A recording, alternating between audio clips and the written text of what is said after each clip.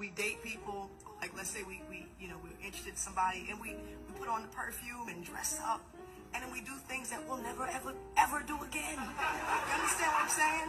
It's like, and that's why so many marriages end up in divorce, because people wake up next to a stranger and say, who the hell are you? What are you doing in this bed? Where's that man that used to do duh, duh, and duh? And I'm saying, just give them reality from the door, because see, love, you're going to attract love. You know, and the one that really loves you. And then you don't have to pretend and falsify and, and keep that posture.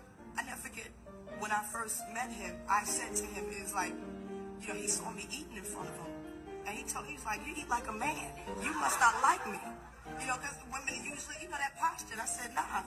I said, it's not even that, but this is reality. This is, and that's it, man. I mean, I'm telling you, it's so wonderful to finally find, and trust me, it's a work. It's not something that happens overnight. We all have to be introduced to each other. I'm telling you,